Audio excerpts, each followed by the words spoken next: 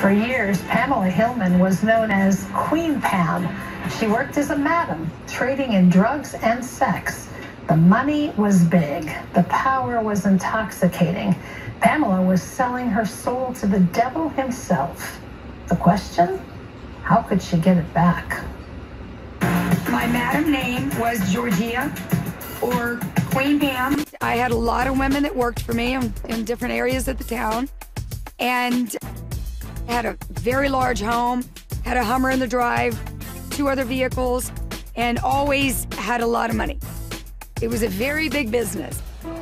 It's not hard to imagine how a small-town girl like Pamela Hillman would land in the world of prostitution and drugs. Her biological dad was an abusive alcoholic. Her mom was a free-spirited Playboy bunny. But it was what happened when she was 5 that started Pamela on her destructive path. She had found a stray puppy in her backyard she wanted to rescue. So I tie him up to the fence, and my dad comes to the door and he says, "What are you doing?" And I said, "Please, please, can I have the puppy?" And he said, "Come upstairs with me and you can have him." Then he molested her. Something happened that day. It planted the seed that I could get what I want by going upstairs. Pamela told her mother, who kicked her father out, but the molestation continued as 2 other family members picked up where he left off. Just 9 years old, she started smoking marijuana she found lying around the house. When I discovered pot, I just went somewhere else. I felt free from being trapped in that bedroom. Throughout her teens, Pamela turned to harder drugs and eventually cocaine to escape. But it was sex that would give her a temporary fix for her need to be loved. By her 20s, she had married 3 times and had turned to prostitution. Her clients and the men in her life confirmed what she already believed. I was a whore. I was a slut. I was never gonna amount to anything. I was shameful. That was all that I knew, was filth. But there was another voice from her childhood fighting to get through that told her a different story. It came from a friend of her grandmother's. He says, "This one here's special. She's gonna do great things for God one day." I continually heard it throughout my life of destructive behaviors. Those words would one day help save Pamela's life. She was 26 and with a needle in hand, ready to inject a lethal overdose of cocaine into her veins. And I had said a prayer before I did it. "God, if you're real, help me, rescue me. I need you." I heard that voice again. "You don't belong here. You're gonna do great things for God." And I heard my grandmother's voice. I heard so many of her prayers in that moment. She abandoned the suicide, got into rehab, and for 2 years went to church and made a decision to follow Christ. She also refrained from drugs and sex. But just one moment of weakness took her back to a life and hurt she thought she had left behind. And once I slept with a man, it triggered something in me. I would relapse because I couldn't deal with that shame and guilt again. I was unworthy to be in his presence, to be a child of God. That would send Pamela into a 25-year slide that led to drugs, prostitution, and numerous stints in jail. Living just outside of Atlanta, she also became a very successful drug dealer and madam. And in her mind, it was justified. I knew how to make more money in that industry.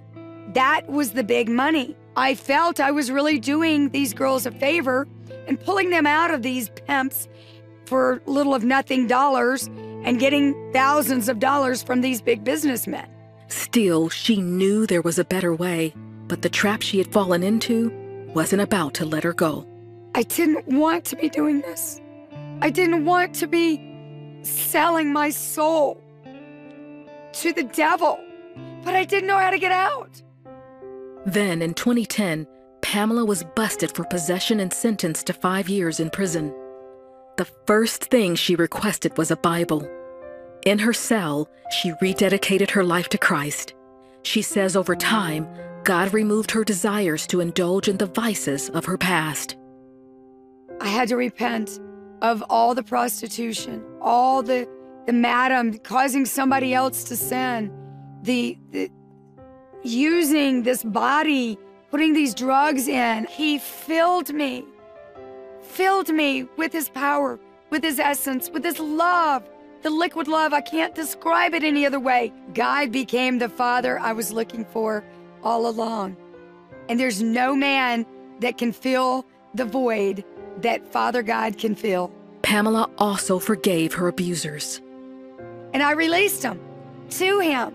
And he not only healed my heart, but he healed the hearts of the offenders that I was praying for, and brought them to Christ. Pamela started a scripture reading ministry where she shared the delivering power of Jesus Christ with other inmates.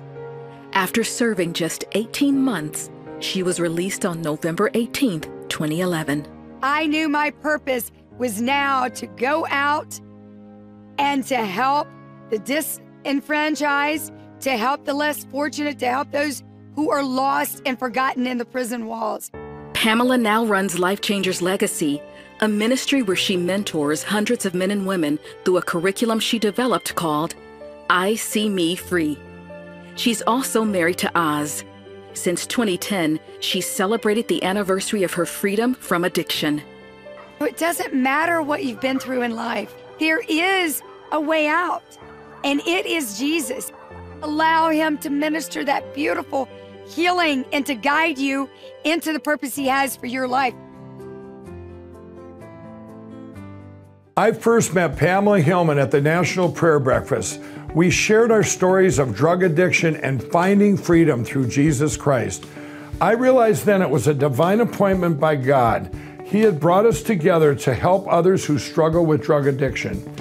Since then, I've learned all about Pamela's amazing one-on-one mentoring program for those in prison and those coming out of prison.